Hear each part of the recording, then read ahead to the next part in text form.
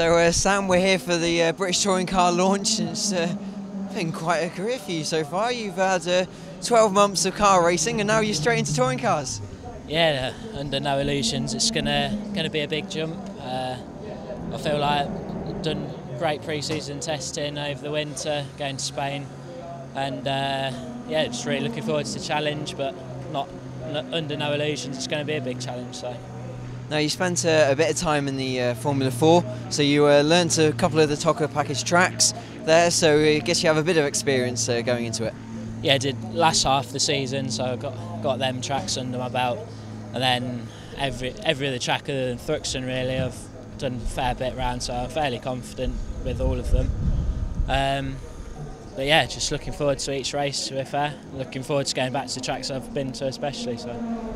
Now, we're here for me today. Obviously you have a couple of hours of public testing, so have you gotten in the car yet? What's it like? Yeah, I've been out 5 laps just about half an hour ago on a drying track on slicks. It was a bit slippy, but we're just going through the data now. We'll be back out in 15-20 minutes, I think. And hopefully I should be dry for the rest of the day, I think. So yeah, the car feels good though, so it's all positive.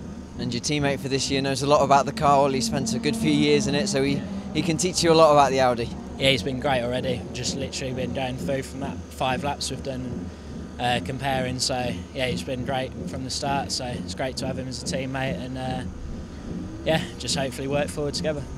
And finally, I know it's early days, but looking to the season ahead, have you got any targets you want? I don't want to set too many targets to start with. Go get the first 2 races under my belt and then sort of reassess and go from there really. And then I think Thruxton will be looking to see how we get on, and Alton Park I know really well anyway, so we'll be looking for better results there. So.